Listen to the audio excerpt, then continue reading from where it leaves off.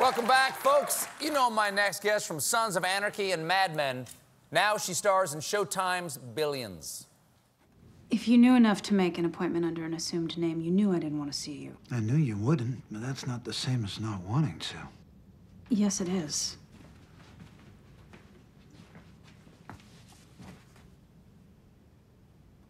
There's this thing that happens when we're in a room together. It always has, Bobby. It just flows like this. But I'm shutting it off. I have shut it off. Okay, first, I apologized. But if it takes me sending you flowers every day, Joe DiMaggio style, to prove it, I will. He did that after Marilyn was dead. Yours would have the same effect on me that his had on her. Please welcome Maggie Siff.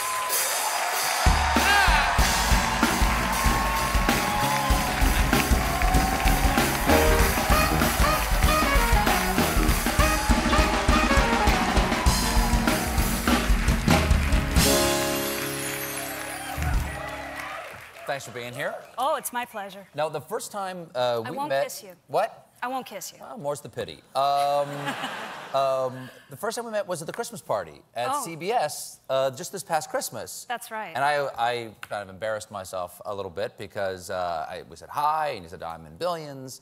And I said, oh, I actually haven't watched it because I tried to watch the first one, and I put in the little DVD to watch it that they gave me when Giamatti was on.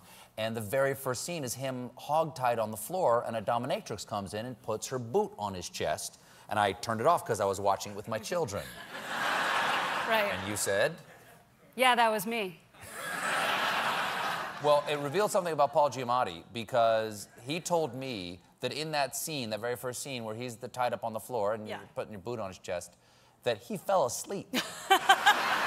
When you guys were shooting that scene. I know. Were you insulted in any way? No, I was fascinated. I mean, I learn from him every day. Really? Yes, and what kind of rough stuff is Giamatti into if he can fall asleep during a scene about S&M? I think it was just such a novel experience for him. He, like, surrendered 100%. And, you know, it was our first day shooting together ever. What? Seriously? Seriously. The tie you up boot on your chest is the very first scene. Stub the cigarette out on your chest. Yes, so I was awake for both of us. I was double awake. I was like, okay, you just relax, and I will try not to kill you with my stiletto and my dangling cigarette because you're, you know, a national treasure. And my coworker and a wonderful human being. But I couldn't do it without somebody like him. You know, he's so brave and he's so curious. You know, it's like, he'd never done anything like that before, and he's like, that's fascinating. You know, like, let's go. I'm like, all right, let's go, let's do this thing. So, okay, so how do you prepare for that role? Like, do you do a ride-along? How do you... I'm kind of curious, because you want to get it right. You want to get it right, yeah, you I do. assume? I talked to some people who are in that world, and we People in the lifestyle? People in the lifestyle, yes. And we That's actually what we call do... it. That's what we call it. We call it the lifestyle. Oh. Yeah, yeah. You should come down sometime. We do have a consultant on set. You have a dominatrix consultant on set? We do. We have a dominatrix consultant. Wow. Not so much. Hold on. Can we get one of those? Is that in the budget? We got one of those? We got one of those. Okay. I think you need one. We're doing it? Yeah, yeah, sure. I think just you never know. The little that I've seen. So what does she do? He or she, I assume. She had conversations with us about sort of the lifestyle and some of the psychology of the characters, which is what I was interested in, but also in the scenes that are a little bit more explicit, which for the most part I'm not a part of, like when they go into clubs or things like that. There's machinery involved, things like that. Yeah, I don't know how much... Wow, you also have a mechanic on set. Well, she kind of takes care of all of that. She's the mechanic, dominatrix. All right. Yeah. So what does this person say? Nah, that's not how, that wouldn't be right. Really, do they go, does she give you advice? Like, nah, don't do it that way? That's not the... You know, like, honestly, for my part, because the characters are, it's sort of a facet of their marriage, and they're not professional, you know, dom-sub type, so they're kind of just figuring it out as they go along. So I just talk to her about psychology. I just talk to her about, like, you know, how... This is a hobby. It's a hobby. Yeah, yeah. It was a hobbyist's questions. Now, the movie is about, like, I mean, the series is about people who are dealing with billions of dollars, and there's race cars and there's mansions, and like, do you flip through the script and say, what fun thing, what toys do I get to play with this week? I would be the worst billionaire on the planet. Like, I could care. No, Donald Trump is the worst billionaire on the planet. That is already taken.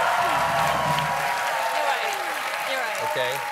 So you don't like to play with the toys or anything like that? I wouldn't be a mendacious billionaire. Yeah? Or a malignant, narcissistic billionaire. Uh-huh.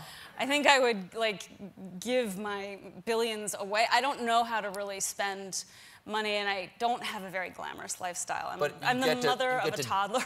You're mother of a toddler? Yeah, so like Wow. I split my life between putting on these clothes and being this like high-powered, superwoman, and then I go home and I'm covered in, marker and vomit and puke and stuff like that. And that is my life right now.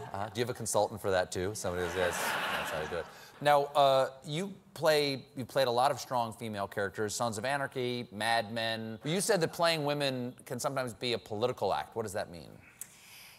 I go back and forth between sort of denigrating myself as a performer, because you're like, oh, I'm an entertainer, like, what does that mean? But then I worked with a filmmaker recently who said, when you are on screen and you're representing women, like, it's almost like a time capsule. They get shipped out into culture and through time, and like who you are and how you stand up into those roles is actually really significant. And I take that in, and so I think I've gotten to play some characters who are very... That's a lot of pressure to put on yourself. It is a lot of pressure to put on myself, and I don't for the most part, but when I step back and think about it, I'm like, in a way, it can be a political act. To play a character, even on a show like Sons of Anarchy, which is so sort of macho, but to be somebody who, like, stands up and has, can string a lot of sentences together and has clear thoughts and, can be cerebral sometimes and fierce sometimes and powerful sometimes, like, I'll take it. Like, I think that can be significant and somewhat political.